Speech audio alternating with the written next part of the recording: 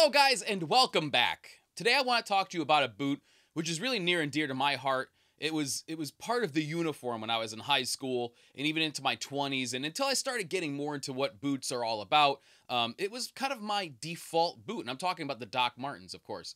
These are, they're a boot in and of themselves, which I'd like to review a little bit later on in the video. If you want to skip ahead to that, I'll put a link somewhere.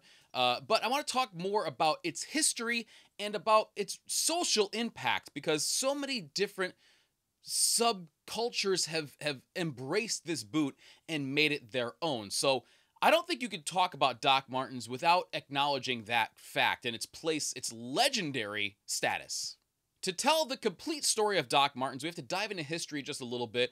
Before Doc Martens' time in the 50s, we have to go all the way back to 1901 with the Griggs family. The Griggs family were well-known bootmakers in their town of Wollaston, Northamptonshire, making very durable work boots. And they continued this tradition. It was in 1945 that Dr. Klaus Martens returned to Munich from World War II and had an injured foot or an ankle. The history is a little bit fuzzy on that. While he was recovering from this injury, he found traditional leather-soled shoes too uncomfortable, so he made his own air-cushioned sole from scrap rubber and an old shoe last. Partnering with his classmate and mechanical engineer, Dr. Herbert Funk, began production of the air-cushioned footwear in 1947. 80% of sales in the first decade were actually to women over the age of 40 who appreciated the comfortable soles, and they were even marketed as a garden shoe for a time. Now, the Griggs family that I mentioned earlier, they acquired the license to produce these Dr. Martens work boots with the air-cushioned sole, and they did alter the design somewhat. They introduced the telltale yellow stitching, introduced the sole as airwear as we know it now, and they altered the name to Dr. Martens from Dr. Martens.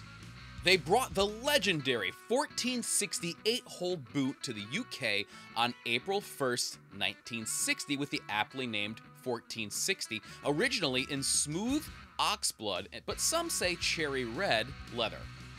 Besides Griggs, there were other manufacturers producing licensed Dr. Martens footwear like NPS, which we now know as Solovere.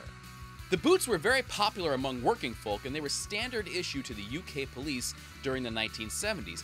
Others adopted the Dr. Martens as well, and they were especially popular in subcultures like skinheads, goth, punk, and other countercultures. And I really think that it's this association with different subcultures which is really the heart of people's love for Docs. Doc Martens' popularity peaked in the 1990s when they were producing over 10 million pairs each year. Unfortunately, they saw a steep decline in the 2000s, and in 2003, they considered bankruptcy. They cut 1,000 jobs in the UK and relocated most production to Thailand and China, an unpopular decision among those who saw Docs as a British icon. However, Docs have seen a rise in popularity lately, and now you have the option to buy a bunch of different types of Doc Martens. You have the Chinese or Taiwanese models for around $140. You have the Made in England models, which are manufactured in the original Griggs factory, which account for only about 1% of their production.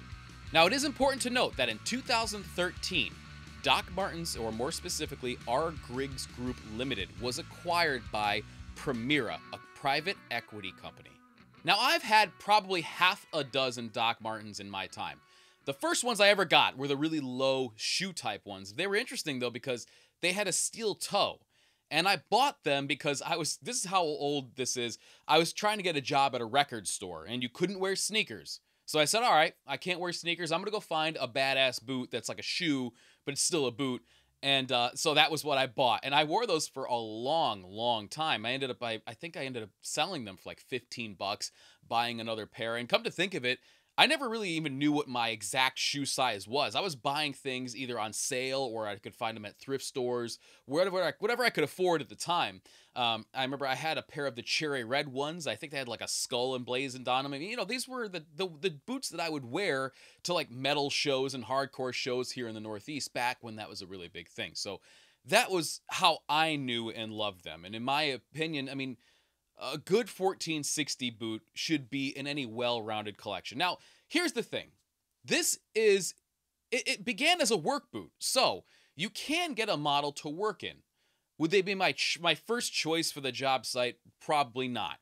They are comfortable. That airwear sole is really nice.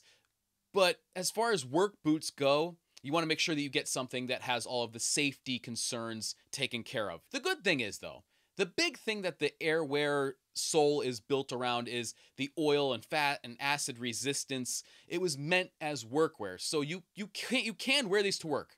I guess that's what I'm trying to say. You can wear them to work. However, for a really hard job site, they wouldn't be my first choice.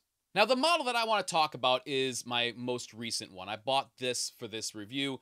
This is the 1460 Abandon, and the reason I got this one is because it's a little bit different than your traditional cherry or black, and I've had those in the past. I want something a little bit different, and this just struck it caught my eye with that sort of tumbled leather, and it's very soft, very oily, just feel to it. Here's my feeling on these boots in a nutshell.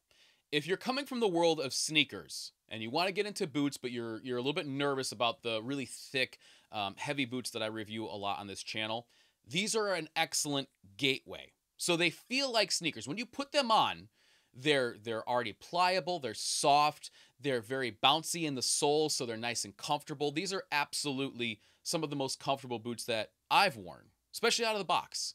Even though I do prefer a made-to-measure, you send in the tracing of your foot and then they make it that way.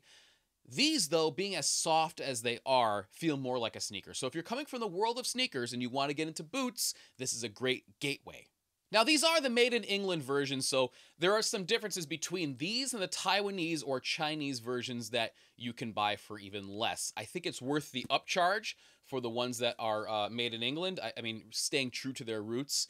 That's kind of the whole soul of these boots. To get a Doc Marten that's made in China, unless you have no other choice and your budget is limited, in which case get whatever you want. But if you have the option and you have the means, I would definitely go with the made in England version. The thing about these is there's not a stitch out of place. There's not anything that's, offensive about the design as far as just a design standpoint. They're classic Doc Martens with that yellow stitching. The cool thing about this model, too, is that they have the gold scripted airwear bouncing soles, pull tab in the back, which is kind of a neat little nod to the fact that it's the higher end and, you're actually getting something closer to what you could have bought back in the day. I gotta say, I've really enjoyed wearing these boots. Now, the thing that makes Docs is this sole, that airwear sole. It's extremely comfortable. When you put these on, it's nice and squishy, nice and bouncy. That's why they're called bouncing soles. They're very comfortable. So the whole idea here is that there's this waffle pattern beneath the tread, or I should say above the tread if you're looking at it this way, and that traps air when it's made, and that's what you're riding on, is that cushion of air. It's very, very comfortable. So that's at the soul of all of these boots. This is actually a Goodyear welted boot, believe it or not. This yellow stitching, now it is a PVC welt. This isn't a leather welt. The only leather you're going to find is on the upper here. Nothing underneath that. But it's a PVC welt, and that ridge sole, it's classic. You can recognize these things coming at you from across the room. There were Docs, and there are Docs available without that yellow stitching if you don't want that look. I think the ones that were issued to police didn't have that. I think they had black stitching instead of the yellow. But the 1460 is just a legendary boot and something that you should really consider getting in your collection if you don't already have one or several, because there are people who collect these things. Now, the one thing I really don't like about these boots is the laces. The laces feel a bit too dainty for what the boots are. These are supposed to be original old school work boots. Flat wax laces they don't go with that vibe, in my opinion. So I'm going to replace them with these right here. And now these are just leftovers from my whites because I used the leather laces on those. But I think that the yellow will be a nice, nod to the yellow stitching around the welt. It'll look a lot better. It'll be more substantial. And these feel like dress shoe laces. In my opinion, they should have gone with a heavier gauge. That's my own mileage. You may like them. And if you like them, hey, rock on. To tell you the truth, when I got these in the mail, I was worried because I'm so used to these very substantial work boots, and that's what I prefer to wear all the time. So I was kind of worried that these boots that I used to love so much, just like an old album, when you listen to it, it just doesn't have the magic that it once did. I was worried about that. Opened them up, and, they smelled nice. They felt nice. It's a very oily leather, this abandoned leather. It's very soft. I put them on and they fit great. They were comfortable out of the box. There was no break-in period because they are so soft. And I kind of felt like, you know, it was getting reacquainted with an old friend. It was a very nice experience, and I wear these a ton.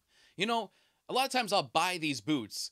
I'll wear them for the review purposes. Some of the great ones I continue wearing, but a lot of them I just put aside and I find somebody else who needs them more than I do.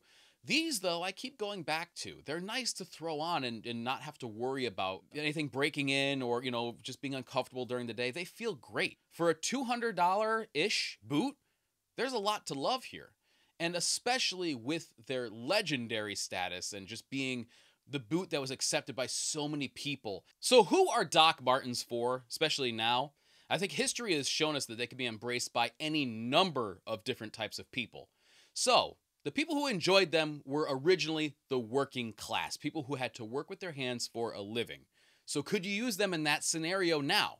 Yeah, you absolutely could.